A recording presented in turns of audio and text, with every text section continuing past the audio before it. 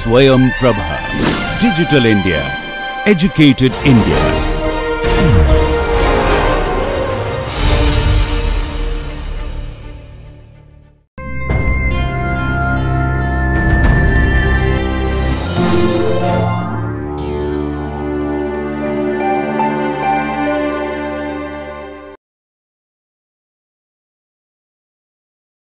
The revision for the finite dimensional calculus is over, and now we are at a stage where we can go to the description of the extremization of functionals. So, let us now slowly start by introducing what is a functional. Okay. So, in my first lecture I had briefly said that functional is a function of a function, or in pure mathematical language, a functional is a map from the set of all functions. So, this is the set of all functions x to the set of real numbers, where this time my vector space is x comma the norm, where this particular norm is the function norm, which I am going to describe in a minute. So, this particular vector space is an infinite dimensional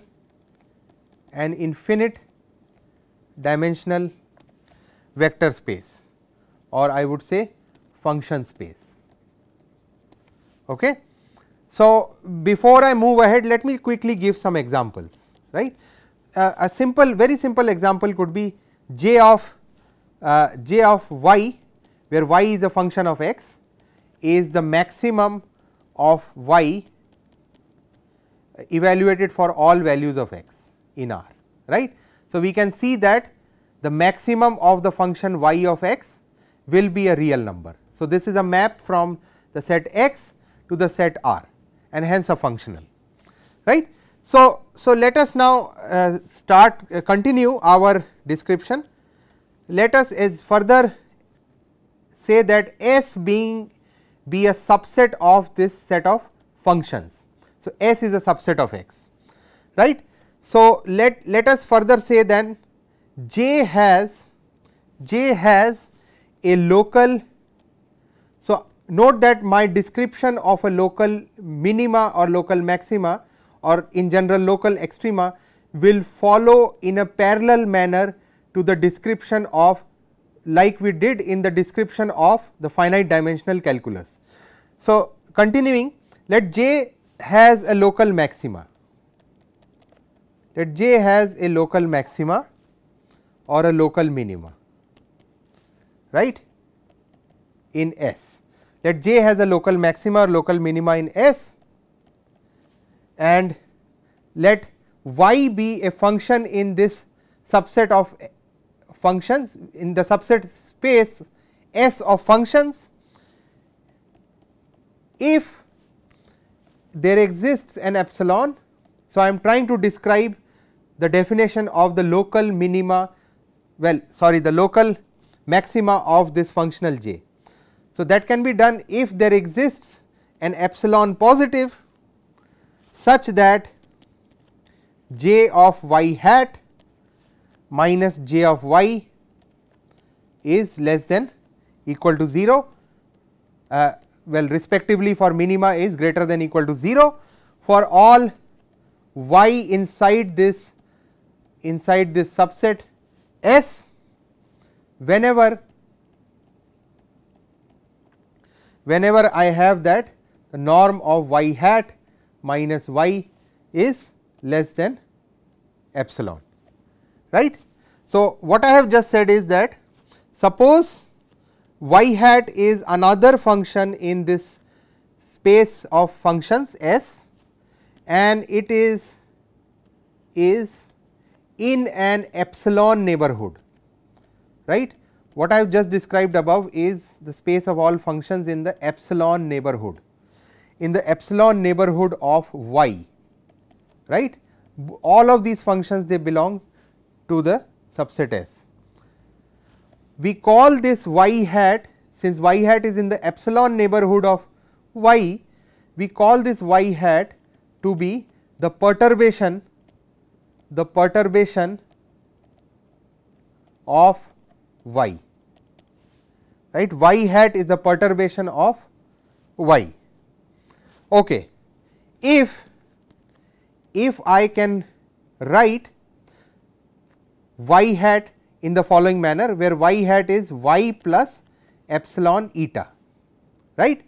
So, all these definitions are equivalent. Y hat is in an epsilon neighborhood if y hat is the perturbation of y, if y hat can be written in the form of this following relation, y hat is equal to y plus epsilon eta, where I describe my functions eta to be the space of perturbation, to be coming from the space of perturbation functions with zeros at the end points, right.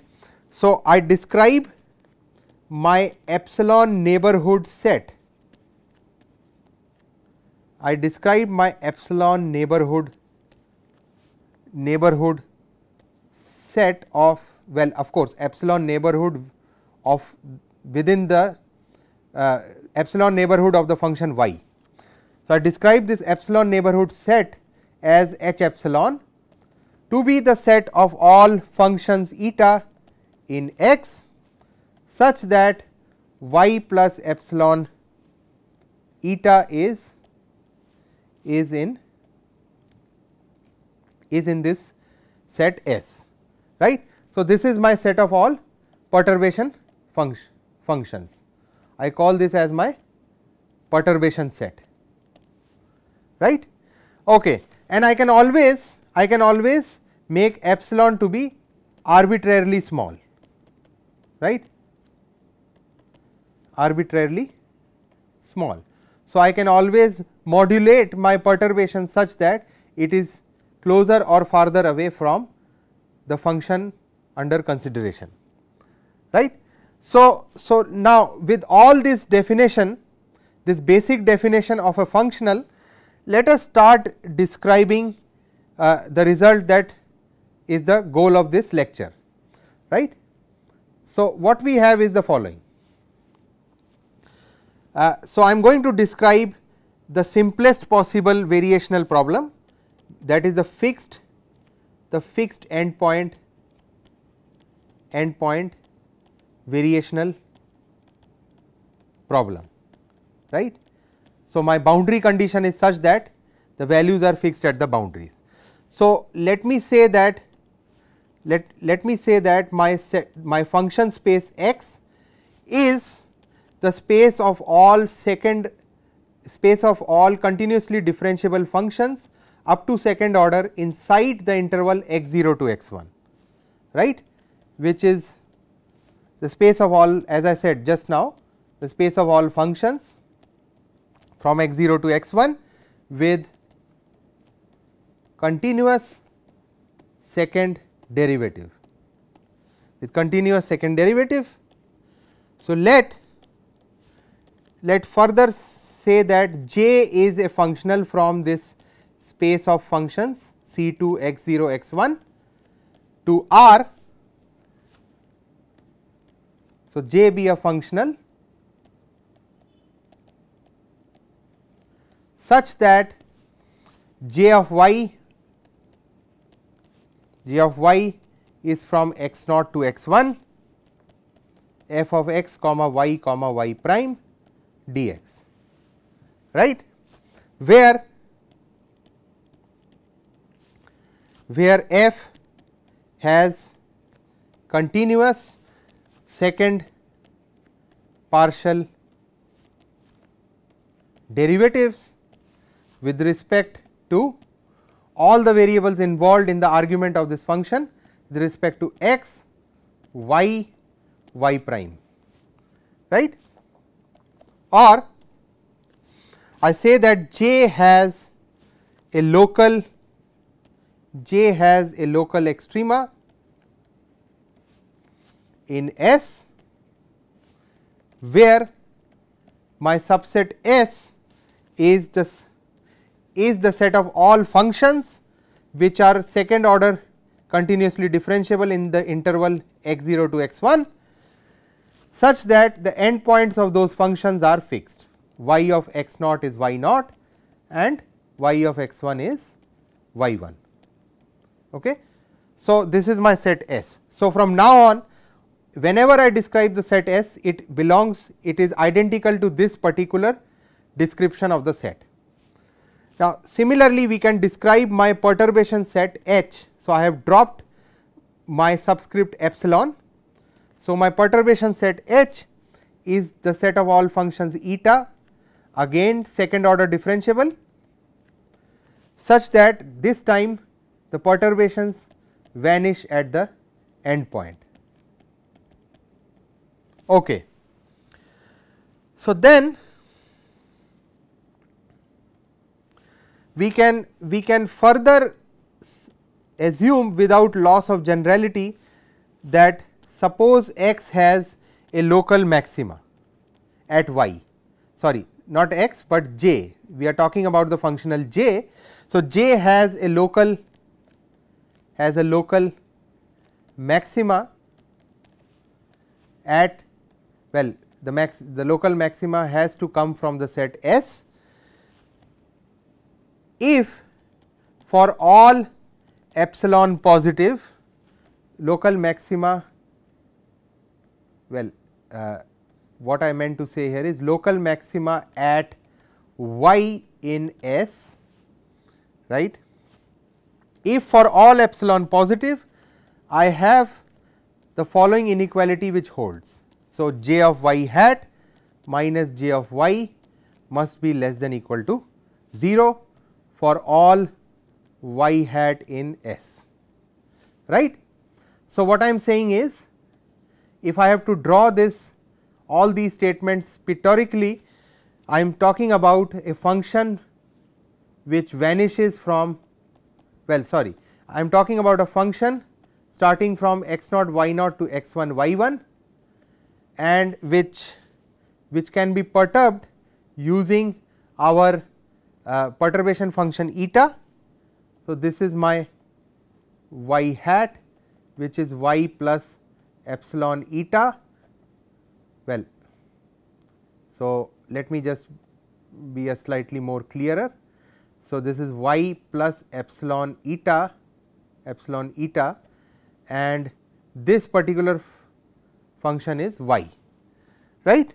So, suppose we have a local maxima at y, then it must be that for all epsilon all y hat in the epsilon neighborhood we must satisfy this inequality, right, for all y hat such that, as I said, y hat lies in the epsilon neighborhood of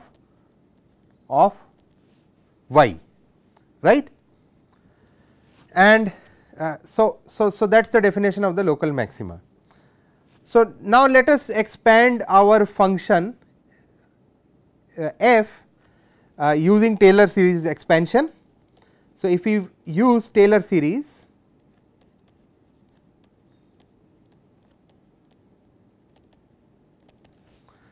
let us expand our integrand. If we go back to our previous slide, I am, well, not even the previous slide, the one before this, well, we have introduced, let us see where is it, well, I am talking about this particular definition of the functional with the integrand f, right. So, let us expand this integrand f of x comma y prime using the Taylor series. Let us say we are expanding at f of x comma y hat prime, where y hat is the perturbation of y. Okay.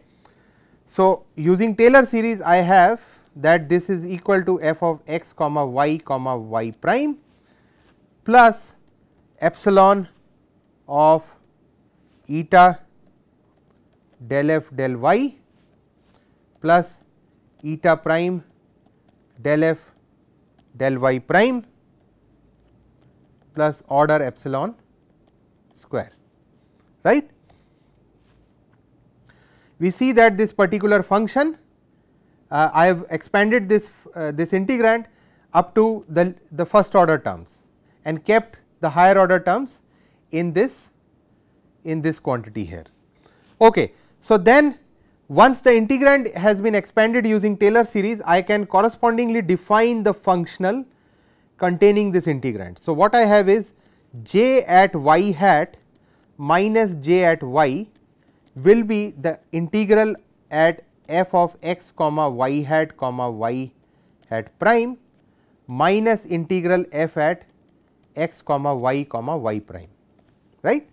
Well, which means substituting these values and then taking the necessary cancellations, we see that this particular difference is the integral. So, these are along the endpoints x 0 and x 1.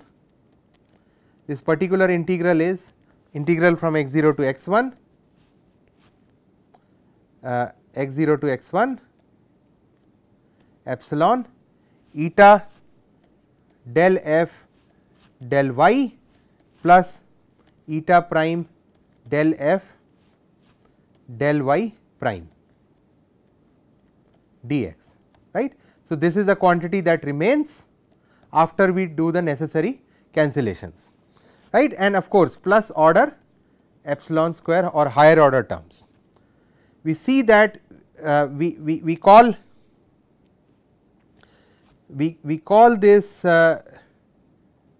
this entire expression as epsilon times the variation of j, right. So, the variation of j is this following integration of this following term, right. So, what I said is where my variation of j of y is the following integral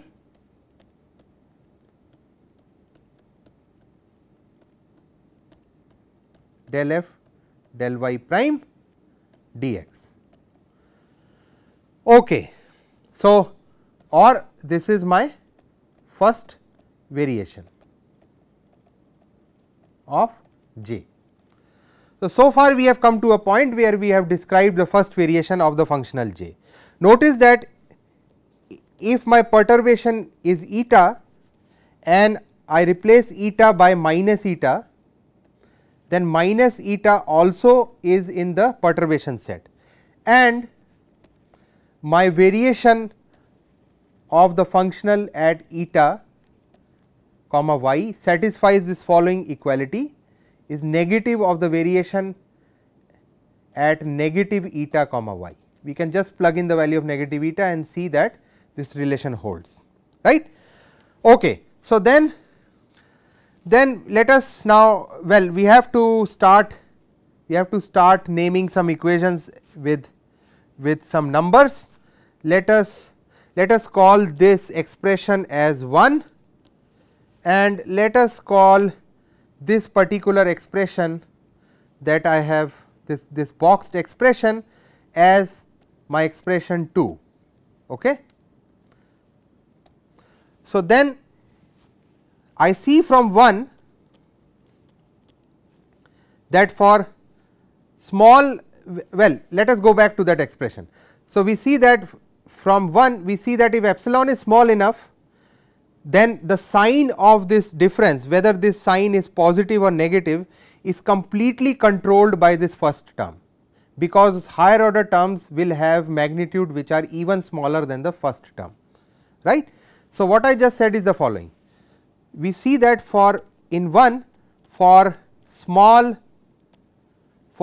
quantity epsilon, the sign of j of y hat minus j of y is determined, j of y hat minus j of y is determined by the sign of delta of j of eta comma y, right. Now, well, we want that this particular variation should be sign independent, should not depend on epsilon, and that is only possible when this variation is 0, right, for all set of all perturbations, right. Otherwise if the variation is sign dependent, we will not be able to find the extremal, right. Again, a result which follows in parallel to our finite dimensional calculus case, right. Okay. So far we have arrived at a point that to find the extremal we must have the first variation must be equal to 0. I call this as the necessary condition for finding the extremal, necessary condition for local max or local min. I am talking about max at this stage, well the similar argument holds for local min as well, right. And this is, so as I said, this is an analogous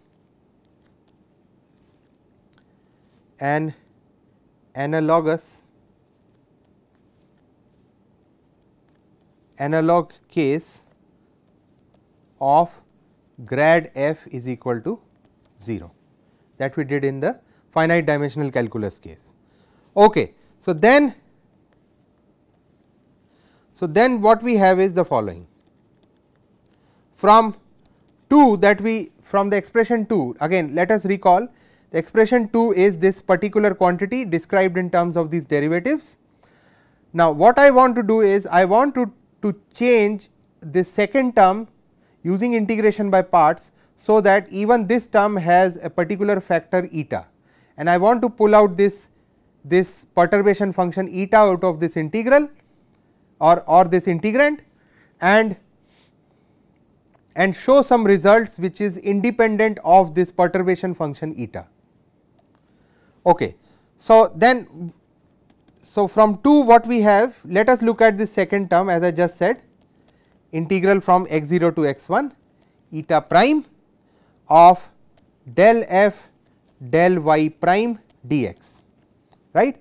If we use integration by parts by saying that, let us say this is my first function, this is my second function, we use integration by parts to arrive at the fact that this is eta times del f del y prime from x0 to x1 minus integral from x0 to x1 eta d dx of del y prime dx, right.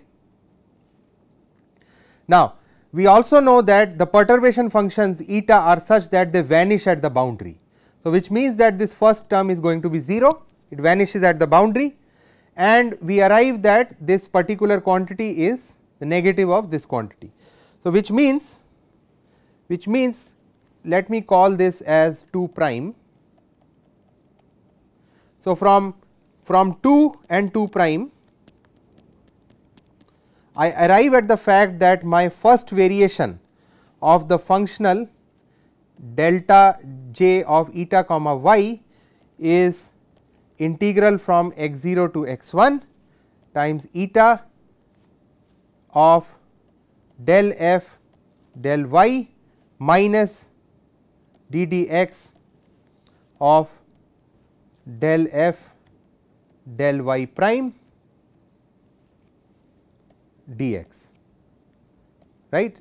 So we have, using integration by parts, we have now been able to come to a point where my integrand has a common factor of eta, and we know that for the extremal this first variation must be 0, right.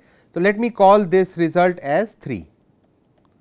Now intuitively all the students can see that what we are trying to do is we are trying to figure out a condition for the existence of the extremal value y, right, and we have found an integral condition, and from here what we will show that since this holds for all for any arbitrary eta, this must be true for the case when only when this particular integrand inside this bracket is 0, right.